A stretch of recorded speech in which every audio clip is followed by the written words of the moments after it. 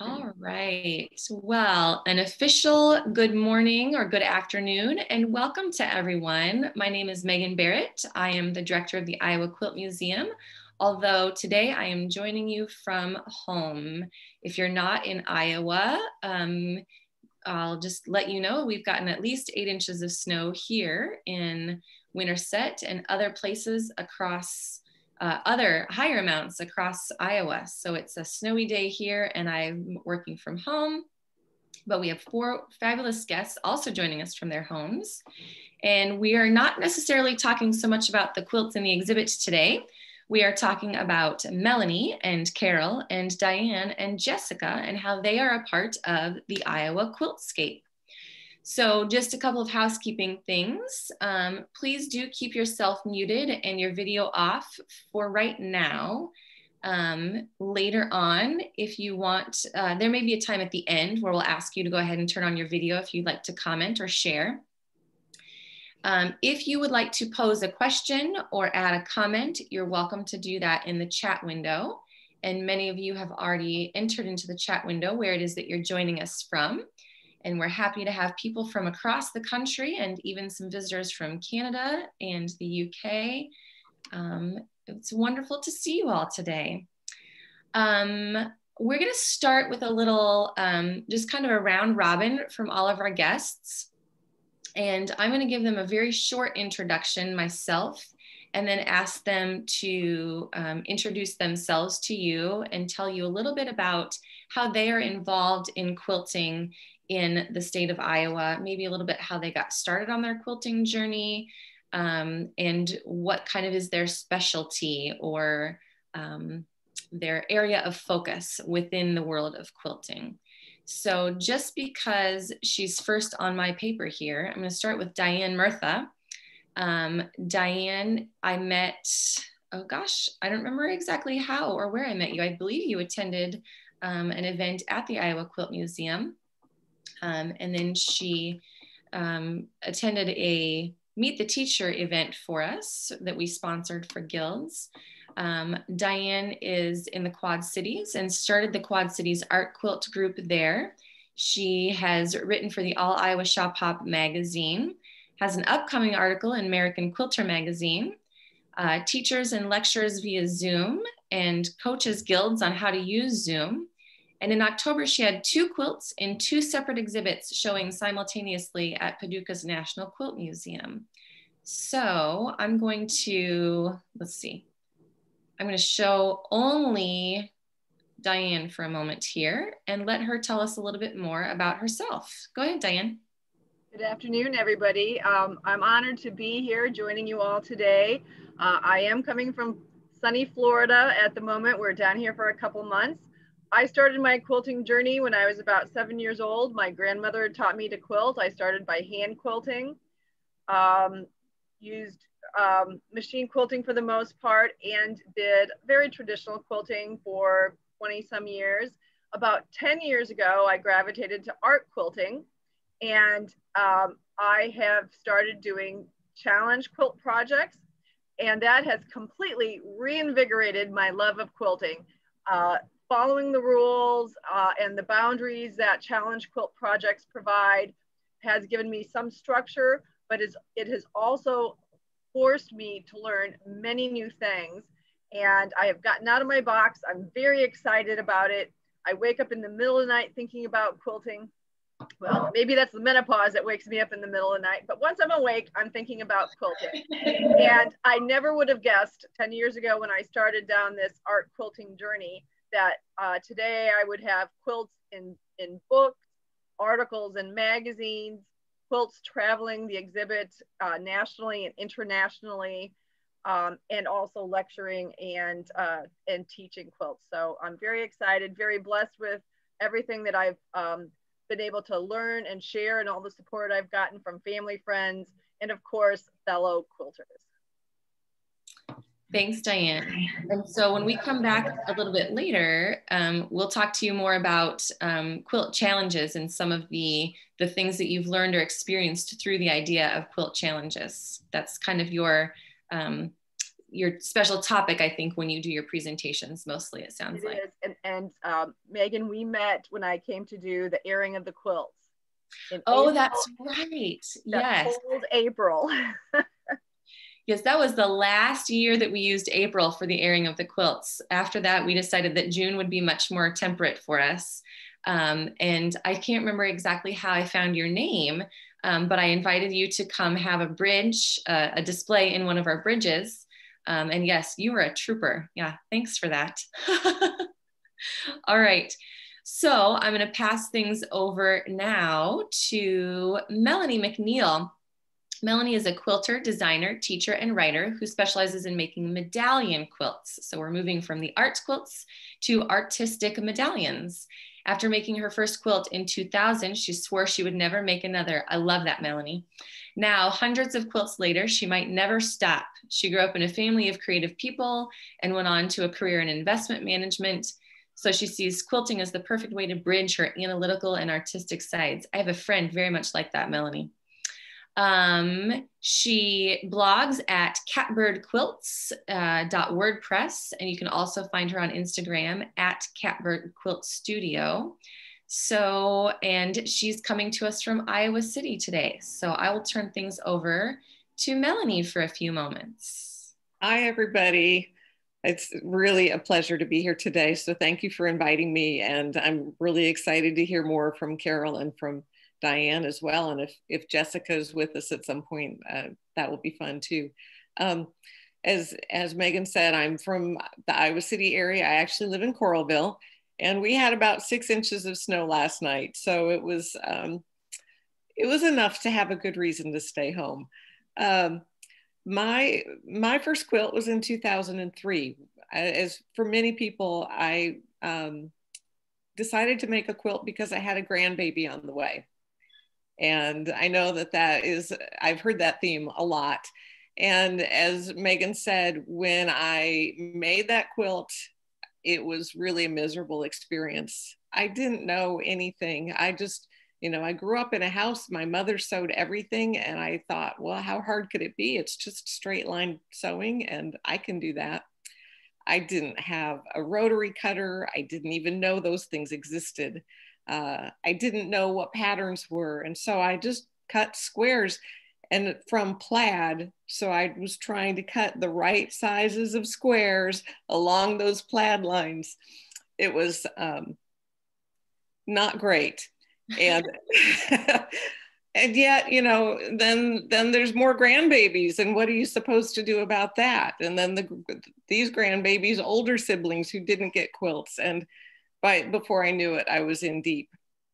So that was in 2003, but it wasn't until 10 years later that I really started to understand medallion quilts, which is my specialty, as a completely different thing. They're not like block quilts in so many different ways. And I realized that I was gravitating towards making them.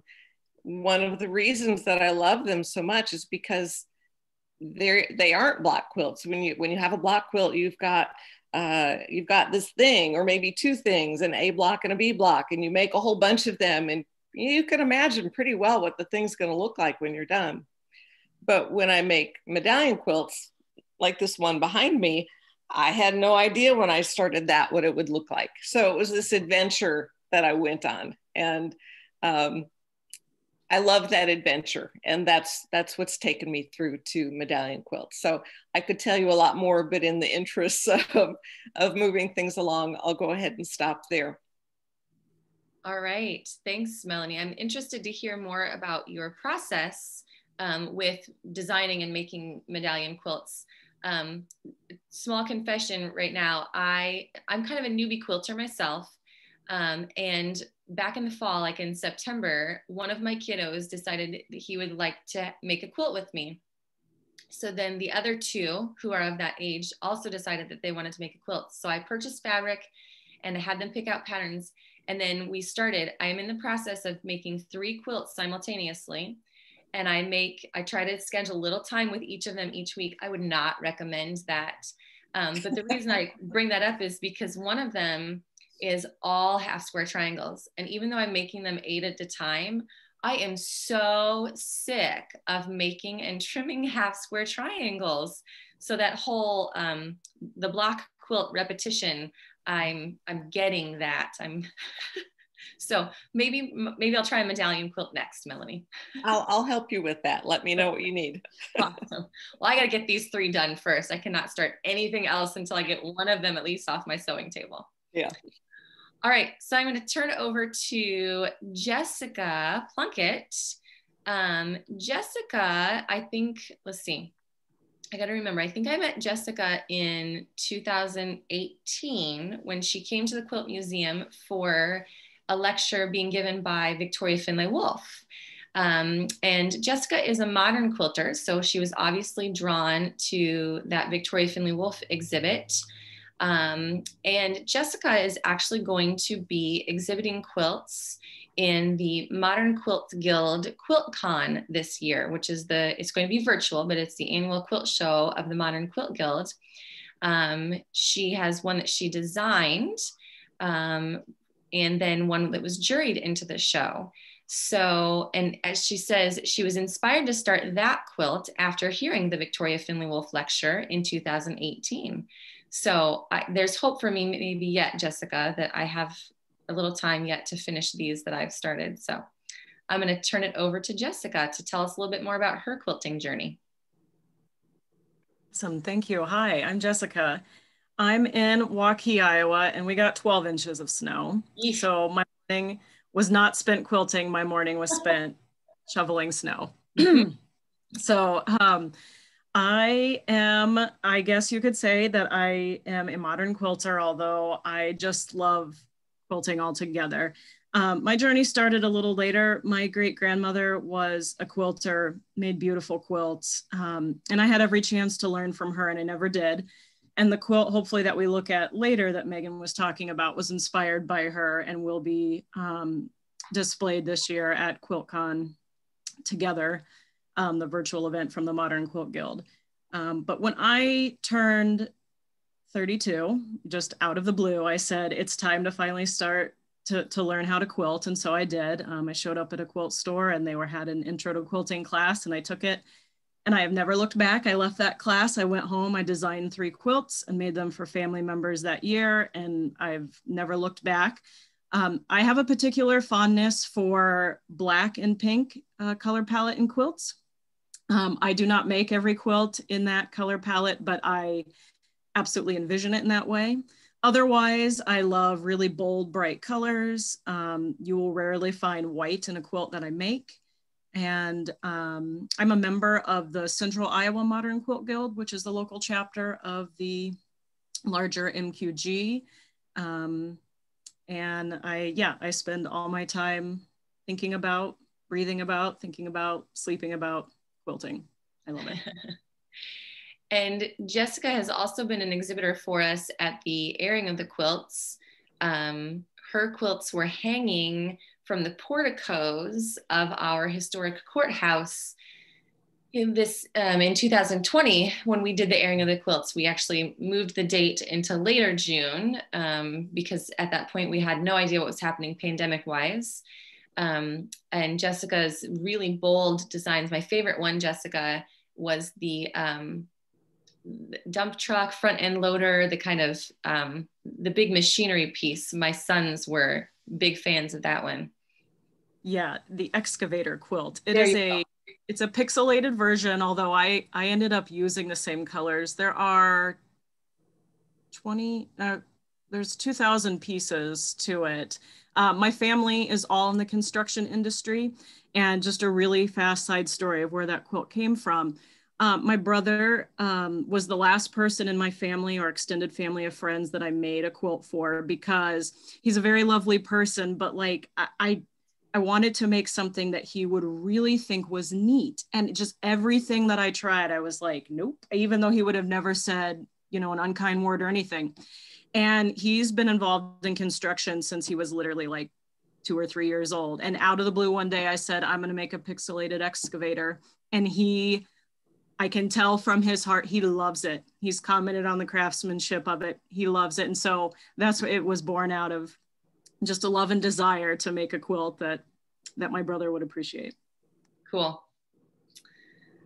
All right, and so I'm going to introduce our last guest now. Carol Bodensteiner is, Carol, I forgot to ask you, shame on me, if you are actually a quilter. You'll have to tell us that. But the reason that Carol is joining us today is because she has authored a book, and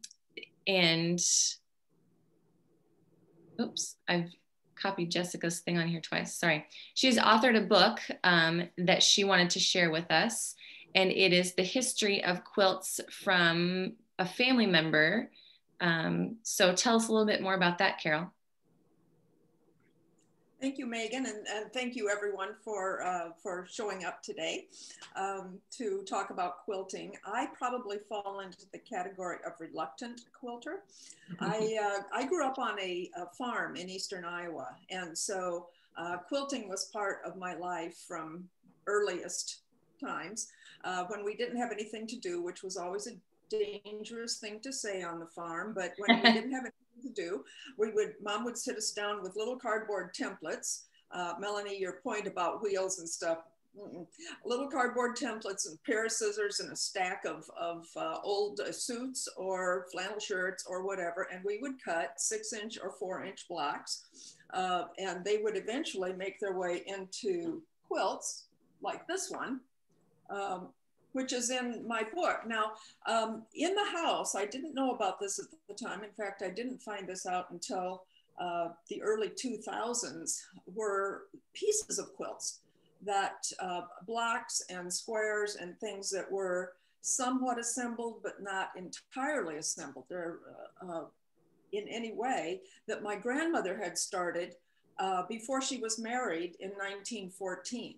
And who knows why they weren't finished, but in the early 2000s, my mother brought all this out and said to me, Carol, you have to get these finished.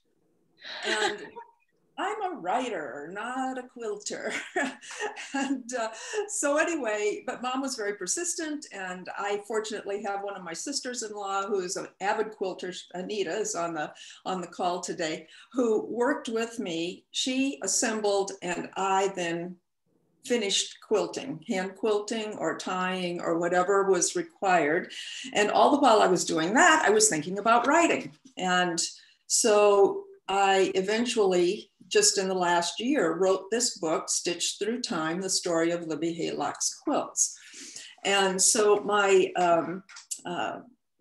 it tells the story, it tells the history. And to the extent that I could get stories from my mom, because she wanted me to do it. And so we would talk every weekend when we talked, I would ask questions, she would tell me more, I would think about it. It would, so eventually this became the story. And I last year was able to gift these quilts out to family members. And that was a really special experience, because now the quilts are over 100 years old and had at least 100 years old. There's one that's potentially from the Civil War era. But I probably still call myself a reluctant quilter, but I was really delighted to have this opportunity eventually to do this quilting and write this book that tells the story. Excellent. All right, give me just a moment, everybody, to put back up the 4 or 5 spotlights so we can see everybody. We're envisioning this, that, we're all sitting at a table together and we're having a cup of tea or a cup of coffee and just chatting a little bit. So if you have something that you'd like to add to the conversation or a question that you'd like to ask, please feel free to pop that into the chat window. And the conversation can go wherever we want it to go. I'm just the moderator trying to, relay things and keep the conversation moving. So we've got a reluctant traditional quilter who finished some historical quilts and wrote a really great book about those. We've got an art quilter, a modern quilter, and a medallion quilter. Melanie, I often call your style kind of a contemporary traditional. Do you think that's an accurate Because medallion quilts are really steeped in tradition and history, but you seem to have a more contemporary take on that, yeah? Yes, I would say that medallion, the idea of a medallion quilt is it's just a format, and it does cross all time periods. So if you look at very earliest bed quilts from, let's say, the late 1700s, it's the same format then as what we're seeing now with modern quilters using, different color sets and different fabrics and some different configurations.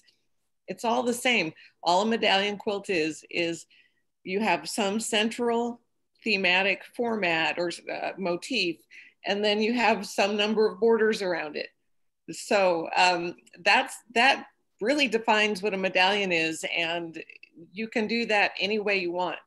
So one of the things that I've done with my blog site is I've tried to create and provide lessons for people in how they can go ahead and make their own medallion quilt, their own style, their own color sets, their own shapes that they like, and figure out how to do that in a way that is pleasing to the eye, because it's looking at some of those design principles and elements that create a good quality design.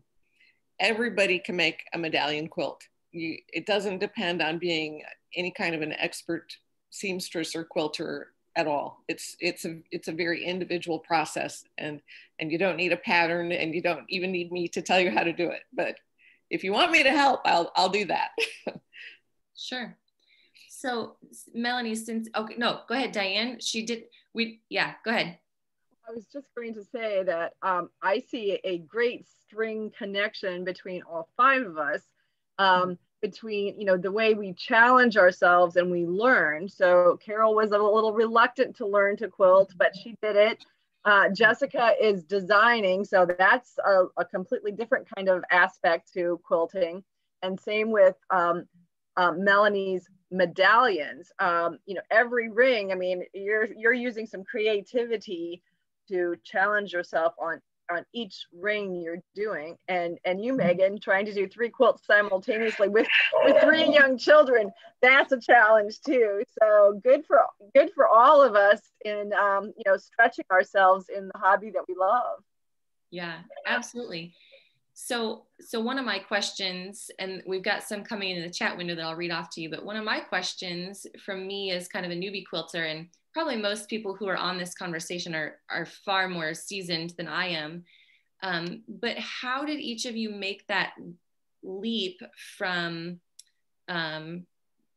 quilting? I assume most people, when they start quilting, they start by copying somebody else's pattern, even if it's just something that you've seen. How did you make that leap from that to designing yourselves? Because it sounds like all 3 of you design. And then Carol, when you were finishing quilts, was it really obvious what they were all intended to be, or did you have to do some designing in that yourself and kind of, or maybe some guesswork in how they were intended to be finished? So anybody?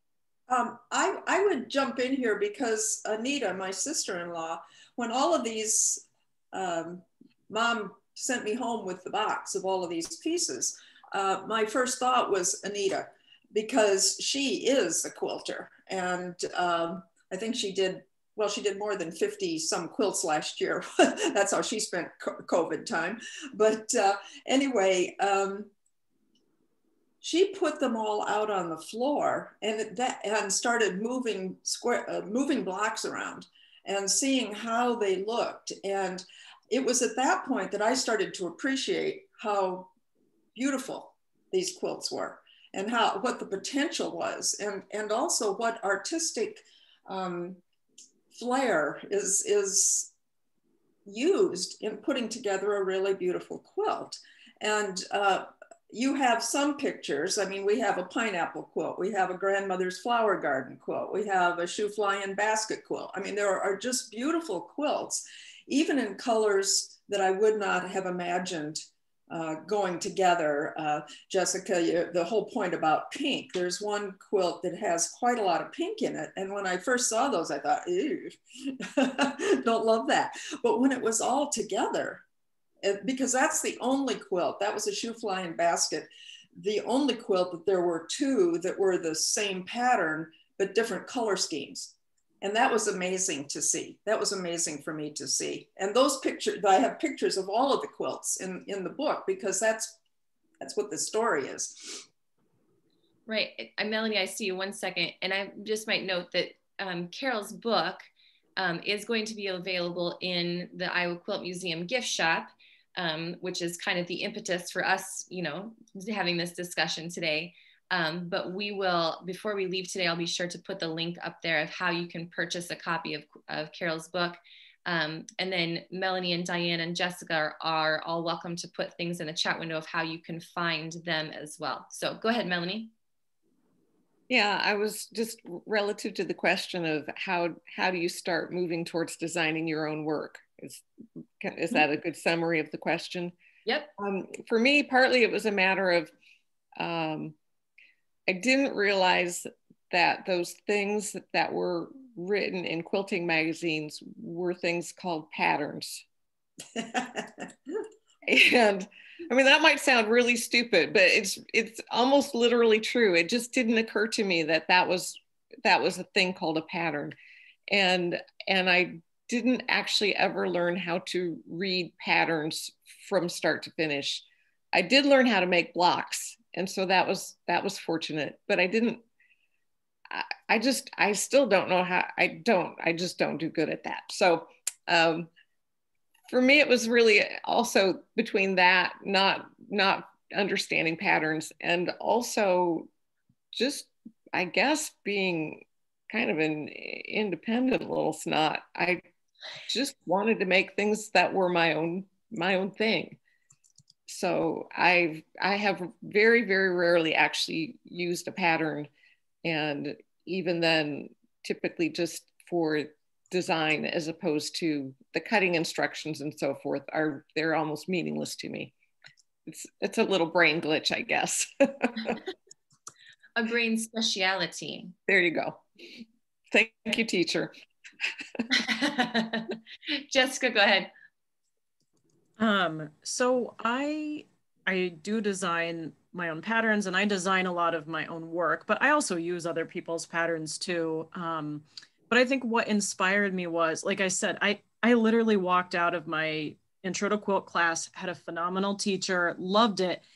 And I'm not kidding. I went home and got out a sketchbook and I started drawing those first 3 quilts. Like I said, there was no rhyme or reason of which 3 family members I picked. I had ideas, and I just wanted, I think for me, quilting is my canvas. I can't paint, I can't sculpt, I can't do any other art form, like at all. Like I can barely cut construction paper out with my 5-year-old, right? Like other art forms just don't connect with me, or I don't feel like what I can make resonates with me, but quilting does. And so it is my artboard, it is my canvas. And so when I get ideas, and when I'm trying to convey a thought or a message or a feeling, like it goes into fabric. And so I just start sketching and start cutting and start playing. And I feel like if you feel inspired in that way, you'll reach that point where you're just sort of driven to start cutting the fabric and figuring it out as you go. Diane? Well, I'll first say that my mom would say that I argued from like the time I was a toddler. I mean, I remember 2 + 2, and I'd say, well, why is it 4? Why is it 4? But starting with a traditional pattern, I was curious enough to say, well, what would happen if I turned the block this way? Or what if I substituted this color? Or, what if I didn't do that at all and I did something different? So part of it is curiosity. Part of it is also being stubborn and saying, well, why can't I do it, a different way? I would say 2 things. 1, it's good to have a sense of humor. And 2, there are no quilt police. So don't worry, try it. It's not going to hurt anything. I transitioned to art quilts, but I do not have a design or an art background. So I have made many mistakes and learned things along the way, which is where the sense of humor really does come into play. But I agree with what Jessica said too. You will kind of just naturally try falling into it. You might say, well, I'm going to try this little bit, and then I might try something else, or I'll start drawing something and I'll just see, does it look like it's something that I can construct? Yeah. And then again, asking questions of your friends. This is, show them, I think I want to make this. Is it doable? Or what do you suggest? Maybe you need to tweak something a little bit. Mm-hmm. I'm lucky to have my sister who is on the call. My sister is also a quilter, and although we have a big overlap in what we like, we also have very different styles from each other. So if I'm really stuck, and in fact, she and I did this quilt behind me together. If I'm really stuck, I just think, what would Kathy do? Because she would do something differently than I would. And that helps break my thinking about, I tend to get locked in and rigid with how I do things. So that's a little way that I use to kind of go another way. So I'm going to go to the chat window and read out some of the things that have come in. Somebody has asked, what was the process of each of you getting recognized by the Iowa Quilt Museum? So like, how did you make it on the show today? And my answer to that is, I don't know. No, that's not true. Melanie was recommended to me by somebody else that I know. And actually, Melanie, your name was kind of first thrown my way as a potential presenter in regards to your research on the quilts in the Underground Railroad. Jessica came to the Quilt Museum and introduced herself to me. Diane, I still cannot remember how I first got a hold of your name. Somebody probably gave it to me, or you might have reached out and said, hey, I'm new to Iowa and I want you to know who I am. And then I said, hey, I've got this spot I need to fill for the airing of the quilts. It's going to be really awesome. It's going to be really cold. And then Carol reached out to me about her book after our presentation 2 weeks ago with Tangela Irby. And so it's really kind of word of mouth, or people have connected us somehow. One of our goals as the Iowa Quilt Museum is to really help bring together the quilting world within the state and help make these connections. So the Jessicas of the world of Iowa know what the Carols are doing, and the Melanies know what the Dianes are doing. But to do that, we have to know about them. And I say we, and it's really I, because I'm kind of a staff of one. So if you are in Iowa and you know of somebody who I should be connected with, please be the person who connects us. I've got several people lined up for our upcoming programs that are actually only scheduled to go through March 9th. But I could potentially see this going beyond that. So that's a long answer to that question. Janice asks, to all of you, how have your quilting styles changed through this last year, where maybe you've had either more or less time to quilt in quarantine? And Carol, I'm curious about the timeline of your book. When did you start this whole process, and how long did it take you to make those quilts up and write your book and such? So maybe I don't know, Diane, what has changed for you this year in regards to quilting? Well, this year has been, mixed blessings. When COVID hit, we were actually on our way to Arizona, where I was going to teach at a RV rally. COVID hit, everything got canceled, and we ended up hiking and spending more time in Arizona, which was lovely. But because of COVID, a lot of my lectures and workshops were canceled or rescheduled to this next year. I had several issues, incidents where my family had some health issues and actually moved in with us for a while. And so the blessing is, because I wasn't traveling, I was able to be home and, invite them into our home and help them. So that was good.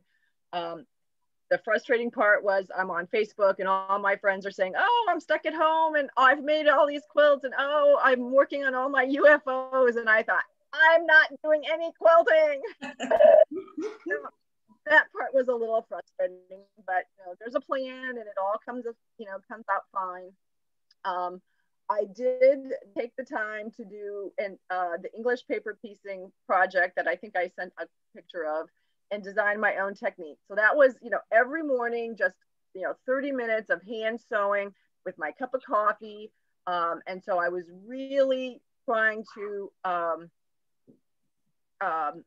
embody the slow stitching, just relax, enjoy the moment. It is what it is. And just do a little with my hand sewing and just say, if that's all I get done today, that's what I did. I did take the time to, I would say, revive my sewing room. I got some new carpet and some new lights. So that was a fun addition. But sewing wise, quilting wise, I did not accomplish very much. Jessica, how about you this year? I know you've got a 5-year-old at home, which has provided some extra challenges in quarantine stages. It sure has, yeah. I kind of went through, I guess I'll say maybe 3 stages during quarantine related to my quilting. So the first one early on was I had really just started to work on this quilt that I've referred to that I was making as if my great grandma and I got to make it together. And it's the first in a series, and it's very important to me, but it's also very hard to work on. And I'll tell you why later. I sent a picture. I hope we could take a look, and I'll kind of tell the story about it. It's a very emotional quilt for me. And so at the start of quarantine, of course, that's what I tackled. It's, everything around us, we didn't really know what was going on, right? It was hard to understand what was happening and how things were changing. And oddly enough, working on something that was equally emotional actually was good for me. And so I spent the first kind of part of quarantine kind of focused on that. And I worked on other projects. I'm a quilter who has 17 projects at any one time, I feel like.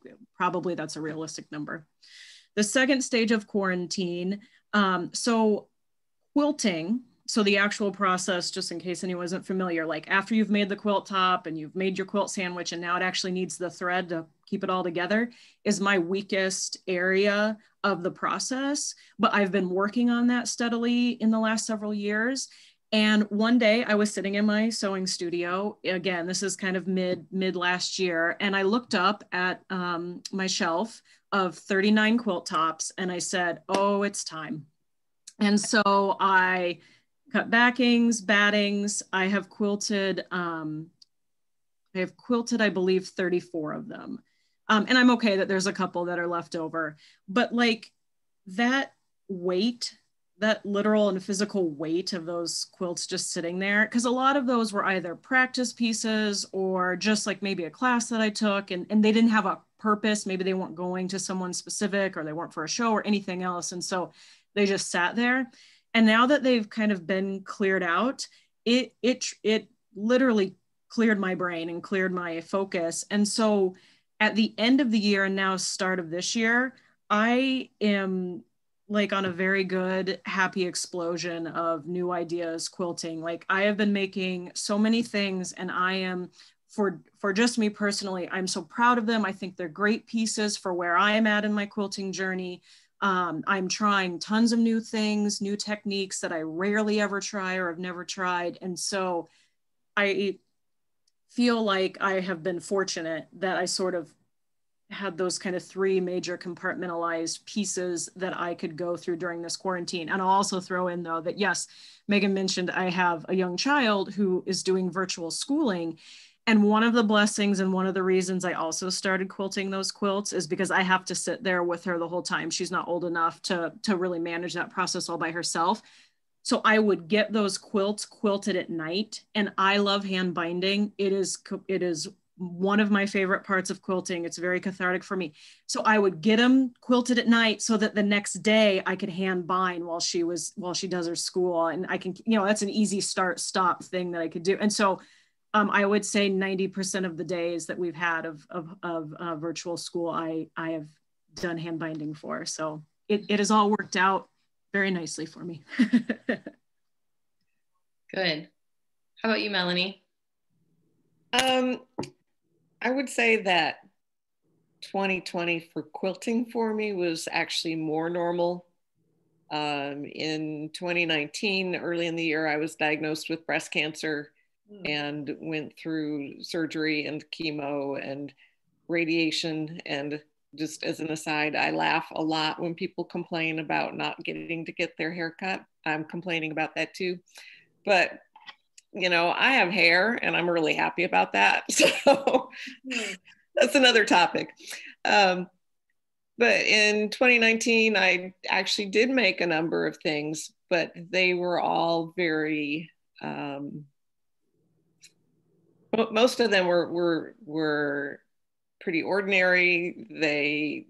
They don't have much spark to them. There's a very ill-conceived disappearing nine patch with Thomas the Tank fabric that is just ugly. I mean, it just turned out really badly, and it's intended to be a donation quilt anyway, but you'd still like your donation quilts to be attractive, and it's just not.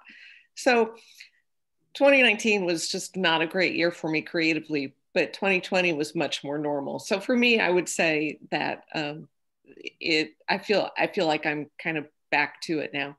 I don't know, the photos that I gave you to share are all but one of them were from last year. I don't know if this is a good time to look at them. I think it is, actually. Thank you for that segue. I am going to go to share screen, and Melanie, I've got yours pulled up right now. Okay. So you go ahead and just tell us what you want to tell us about these quilts. Okay. This is called Urn with Flowers. And I actually finished it in the early part of 2019, and in fact, before my cancer diagnosis. So this is representative of very happy, creative, productive time for me. Mm-hmm. Again, it's a medallion quilt. You can see the central motif and borders surrounding it. And I'm trying to push myself more to being more creative with my borders, and not simply just ringing around and around and around with the same thing over and over, although sometimes that works very, very well too. But at any rate, we could look at the next one. So that one was early 2019. This was actually at the beginning of 2020. It's about, if I can remember how big it is, 46 inches or something like that across. It's square. It looks simpler than it is. I think there are a lot of different layers to how I developed this design, including that the center block, which looks pretty simple and straightforward. Actually reworked that several times and turned it different directions. And so I can't remember, perhaps it was Diane who said something about your sense of humor and being patient.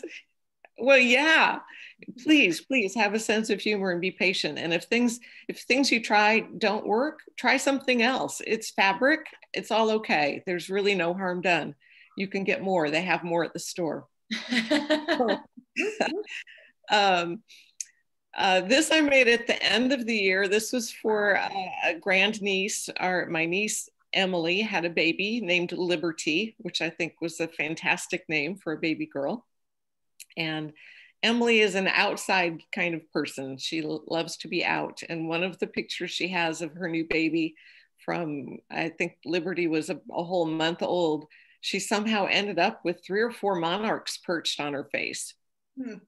And I'm not sure how that happened, but it's the most fantastic photo.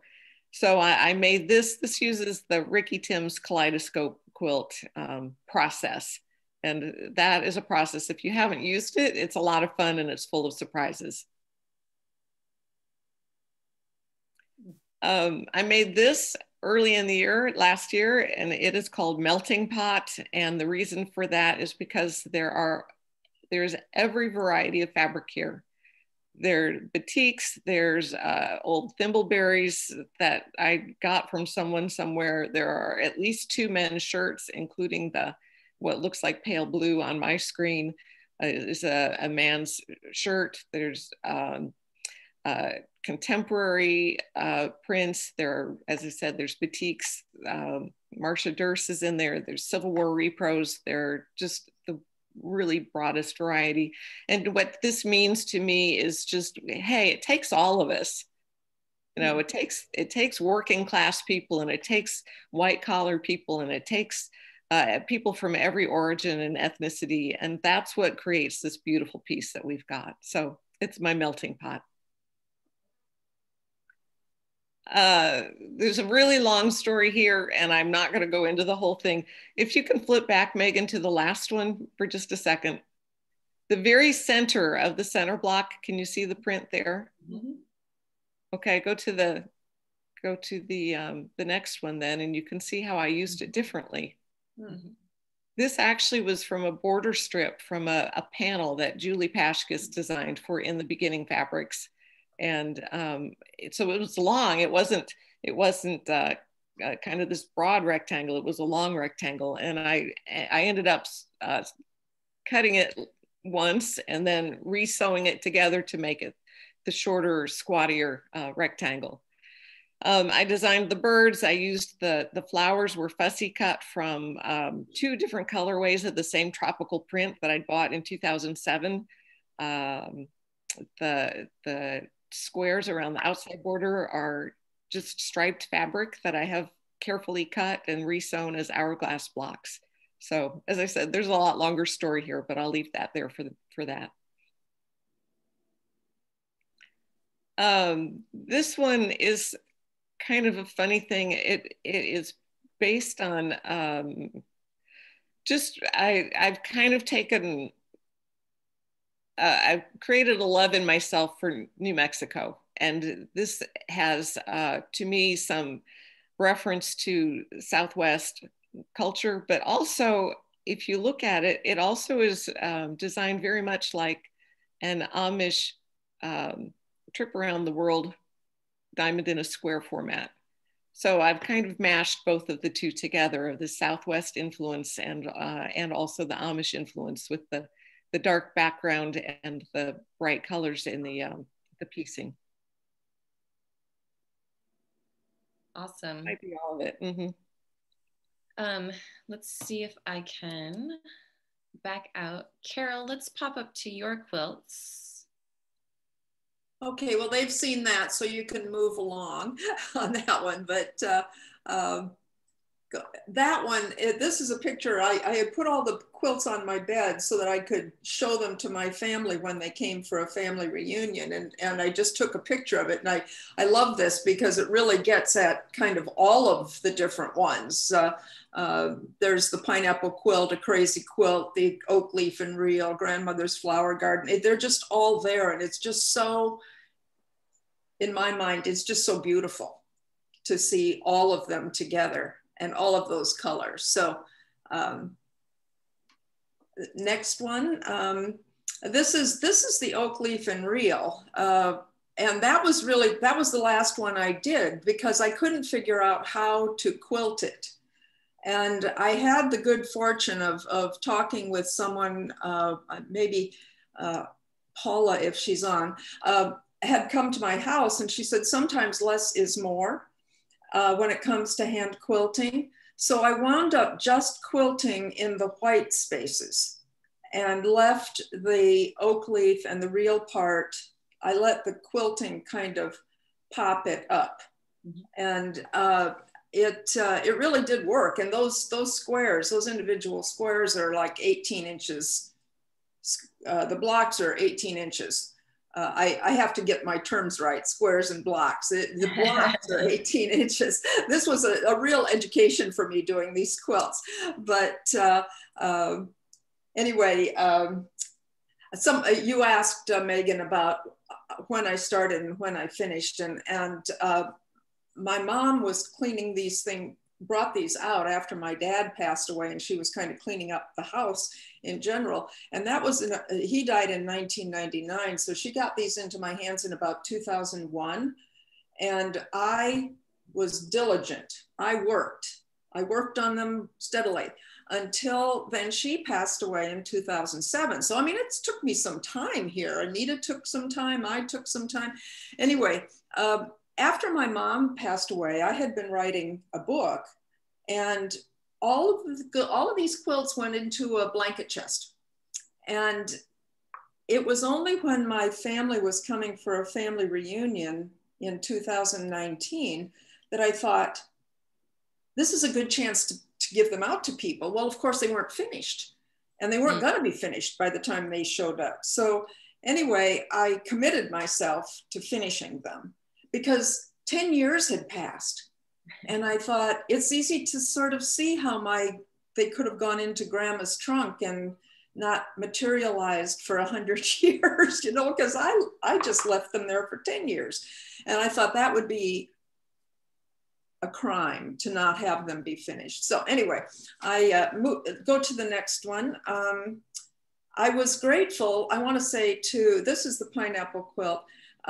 This is the one that may have been started during the Civil War. It may have been. There's a date written on it. Who wrote it there? It's 1854. Who wrote it there? No idea. But that would indicate sort of a Civil War-ish approach to things. But because it's all been in storage for 100 years, it's like all the fabric's brand new. Mm-hmm. so anyway, then COVID. COVID was my excuse and my impetus to write the book and get it done. So I started writing the book in 2020, and I finished it in 2020 because it just needed to be done. But I'm thankful to the Quilt Museum and Marianne Fons, who directed me to Barbara Brockman's book, The Encyclopedia of Quilt Patterns. So part of what's in the book is the pattern history. Mm-hmm. And when it was first published and what the names were, and if there was some cultural history behind where that pattern came from. So I don't know if I gave you another one. I don't think so, Megan. Did I? Oh, well, this is one of the shoe flying basket quilts, and this was when I was giving them to my family. So there's pictures of my family in the book, giving them out. But this was the one that was also in the pink color, and I don't think I gave you the pink version of this, but the blue and white pattern was common in the things that Grandma made. How many quilts were there, Carol, that you inherited from your grandmother and finished? There were 11. And they are, for some of them are, one of them, let's see, some of them are only like twin bed size, but most of them would do a double bed at least, and some of them bigger than that. So it was not an insignificant task to do the hand quilting on these. And you know, there were a couple of them that I was able to tie, but for the most part, it was hand quilting, and I can be obsessive. So I was at it for a long time. Now, you said they were in various stages of completion. Some of them were just blocks and you had to complete the top. Were others of them already? This is let's take this one for an example. Some of them would be in completed blocks. So the blue and white shoe fly and basket was completed, but then there would not be the what's it called, that? The sashing? The sash? Mm-hmm. Yeah. Okay, that was not there. So Anita went out and she found patterns and fabrics and patterns that were consistent with the material that was in the blocks. So some of it is brand new fabric, but some of it is 100 years old, but they look like they belong together. Now, the grandmother's flower garden is an interesting one. Because I know I didn't give you that one, but that one, the blocks, some of the blocks were complete, but some of them were not. Mm-hmm. And those blocks, the pieces of those blocks were hand sewn together. So hundreds of thousands of little 1-inch hexagons were hand sewn together. It was really astounding. And let's see, But Anita found material and she created, she didn't hand sew them. She told me she wasn't gonna, but she put the muslin together. She put the rest of those blocks together enough to complete out a quilt. And, you know, so she did the hard work, in my opinion. She did the design of bringing this together, but, you know, it truly is a beautiful, beautiful quilt. And after we got it finished, she put it together and I did the hand quilting around every single hexagon in the entire quilt. We entered it in the state fair and it got a ribbon. So it was all good. But yeah, the quilting took, I don't know, it took years because I was living a life. I was doing work, I was doing whatever, and quilting was not my full-time exercise.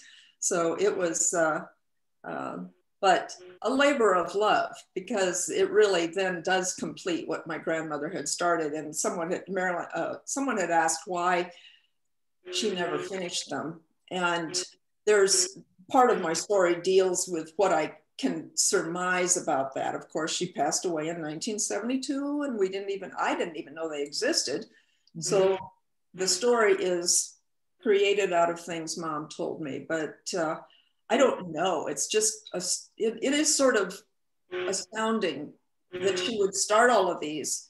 And then because we were doing quilting all the time while we were on the farm, that she never brought them up. She never talked about them. It was like, that was my life before I got married. And I didn't have time the rest of my entire life, which I don't get it. I don't know. It's a real mystery.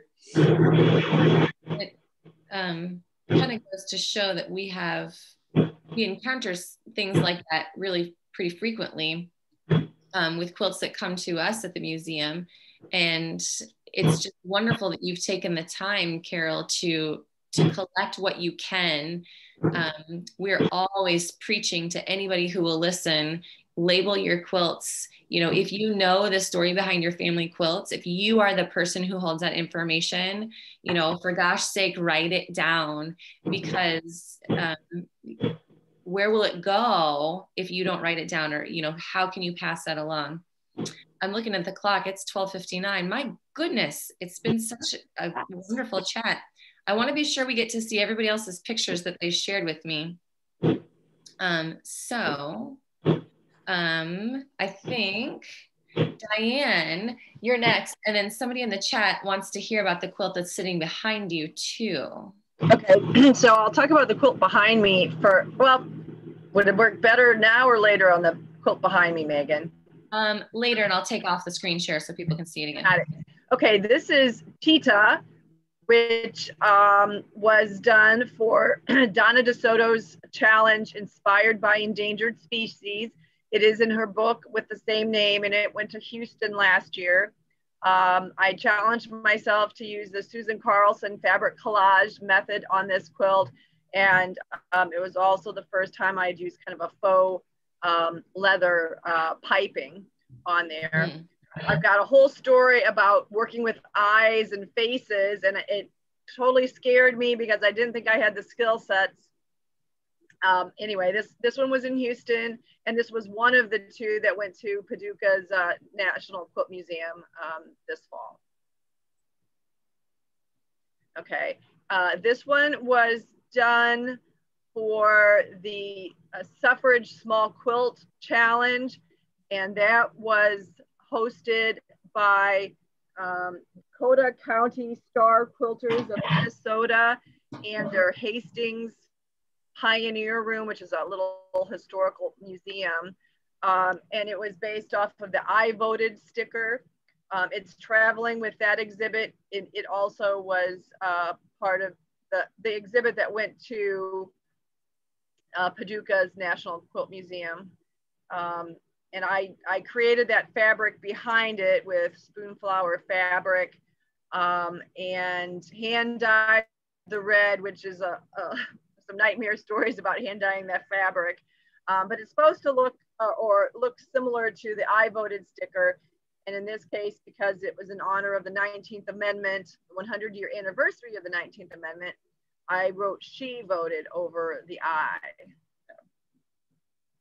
Diane, is that the same that we've discussed that may be coming to the Quilt Museum later? Yes, I did hear that it might be at the Iowa Quilt Museum next winter, and that would be very exciting.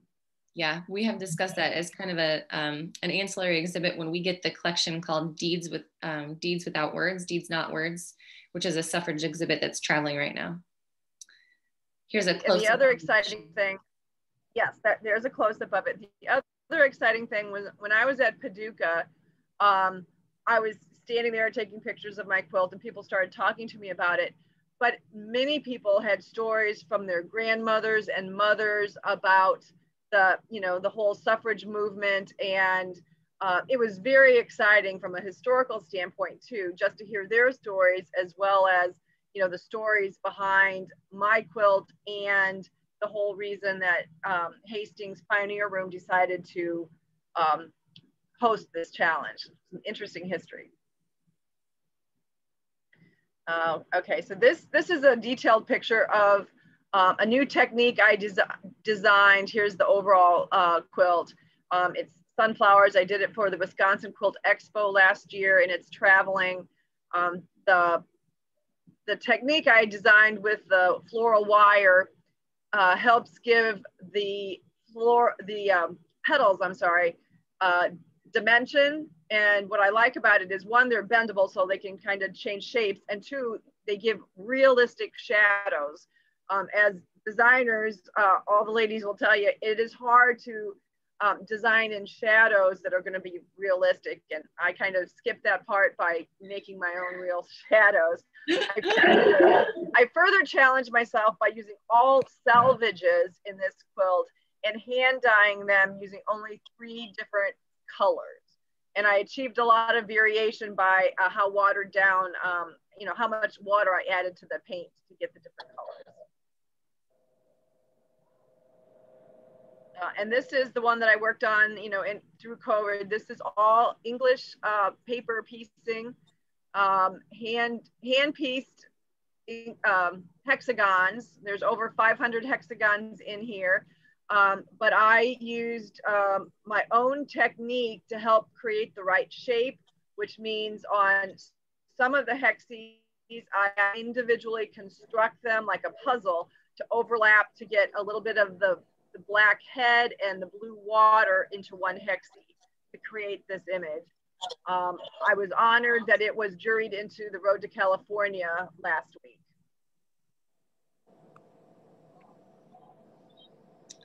All right, those are fantastic, Diane. I'm gonna, hang on, I'm just gonna turn off the share for a second so we can see the quilt behind you. Tell us about that one, speaking of hexes. So I challenge myself. I make it always harder for myself. I don't know why. This was originally a row robin exchange that went wrong. I did not like the results of what I got back, and I could have made it into a baby quilt or something, but instead I took it all apart. I have a class that I teach called Quilt As You Go Hexes, and I use and it's about a 5-inch hexie, so it comes together rather quickly. But I used the top of this row robin and made my inside hexie, and then I used a neutral cream color backing. So it looks very wild, but that was the result of me cutting up this row robin in all the variety of colors that I got. So it's fun. I liked it. I really love it. Talent. Thank you. All right, Jessica, tell us about these quilts that we're looking at here. Sure, thank you. I just put all of mine on one screen, so I'll just kind of refer to their position. The upper left, the black and pink, is a great example again of what I would use on the vast majority of quilts that I either make or sketch, or at least think about in this color palette. And some of them appear a little white, I think, on screen, but they are all different shades of pink. That quilt is called In the Right Direction. It has a whole host of meaning behind it. I'll save that one though, but it hung at QuiltCon 2018 in Nashville. And it's also a pattern that I have too. It is a fun make.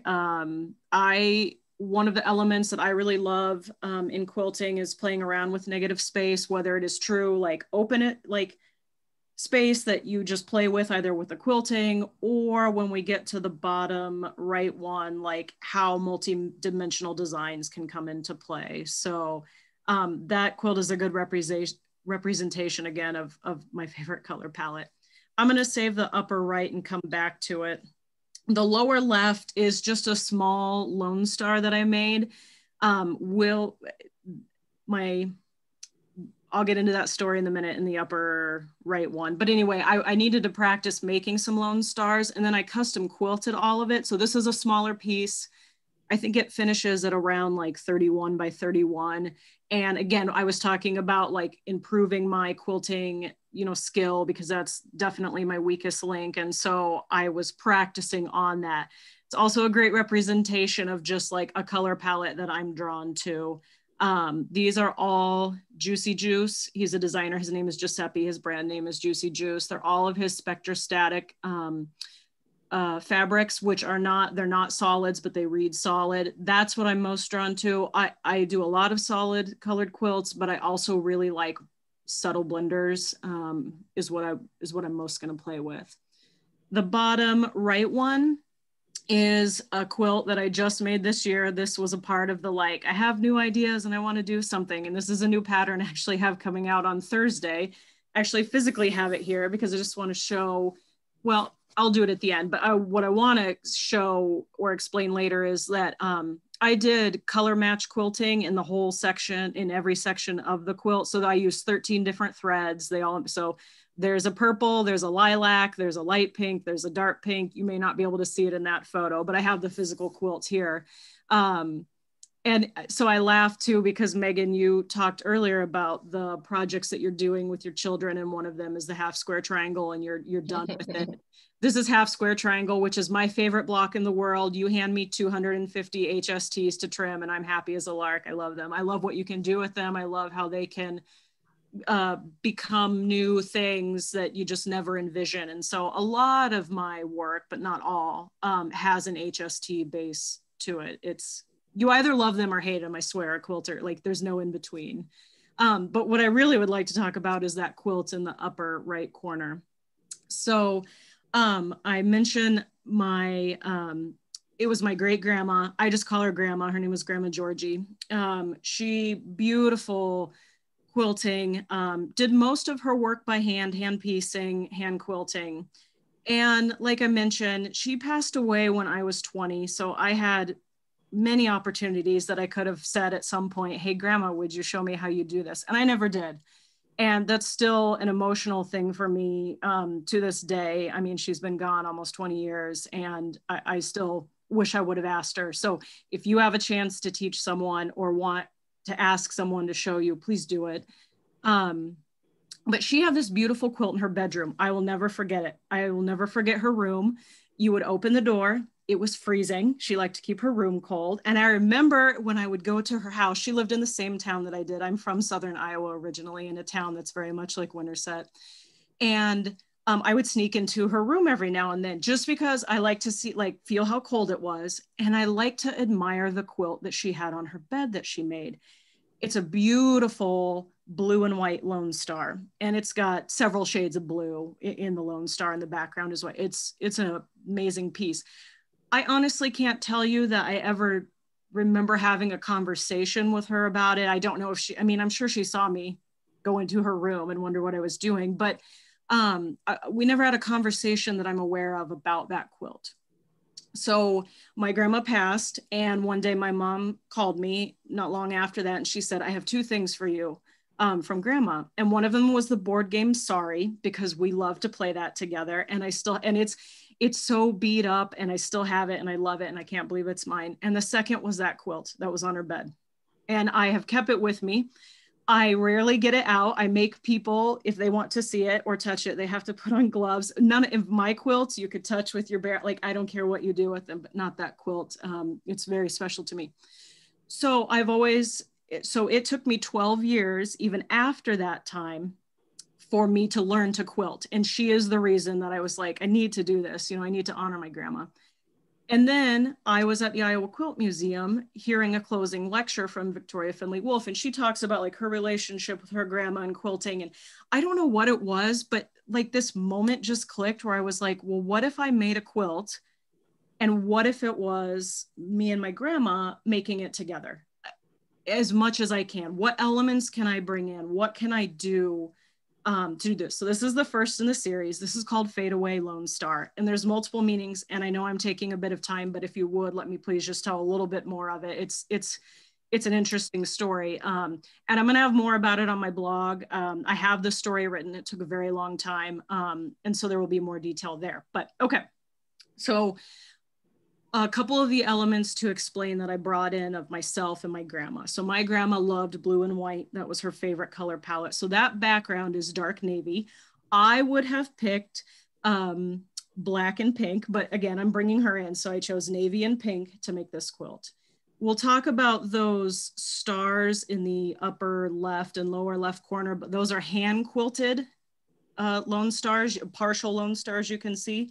And I'll talk about the meaning in a minute. But again, my grandma did hand piecing and hand quilting. I did not hand piece anything, but I did hand quilt those stars. So this quilt is my reflection of what happens when someone passes, and it's about my grandma. So that center lone star is my grandma, and it's my memories of her, or it's a memory of anyone else who may have passed.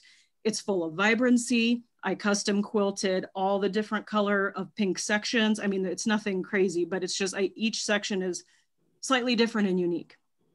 The gaps in the star that you can see are essentially those moments after someone has passed that you sort of forget about them, right?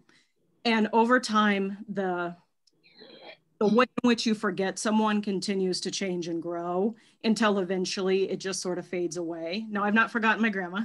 It's just my processing of death. So this is also a grief quilt for me. So again, you can see at the ends, those pink parts just sort of the star fade away. It goes flat, the quilting goes flat. The rest of that quilt is quilted in a 3/4 inch crosshatch, which took a very long time to do. But when it gets to that part where essentially you have forgotten that person, it goes to straight line quilting. It's intentionally done that way. The stars in the upper left and lower left are representative of me and my mom and my daughter and other people that I love. Our stars are still being formed. Our memories are still being made. Memories that people have of us are still being made. And one day when we pass, we will become those center stars and people will hold, I hope, good memories of us. And so this is why I mentioned earlier that it took me a long time to get this quilt processed in my brain and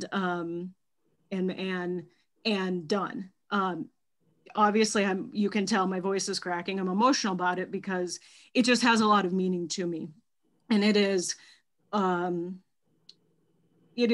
good to have done this and to feel like my grandma would be proud of it too. It's probably the most part. And the quilt is going to hang, I think I mentioned again, at the virtual QuiltCon show. It was juried into the show coming up in later February. So if I spoke that story too long or whatever, or you missed the parts of it, like I said, I'm going to be publishing in the next couple of weeks, kind of that full story on my blog about it. What an interesting story, Jessica. And I'm not really an artist myself, but I've been really intrigued by the idea of people who use art to process grief. That's not something that speaks to me, but I really am intrigued by that. And I think that it's important that we all have a way or an outlet that helps us process that. Gosh, we could keep going for a really long time. And it's just been so lovely to talk to all of you.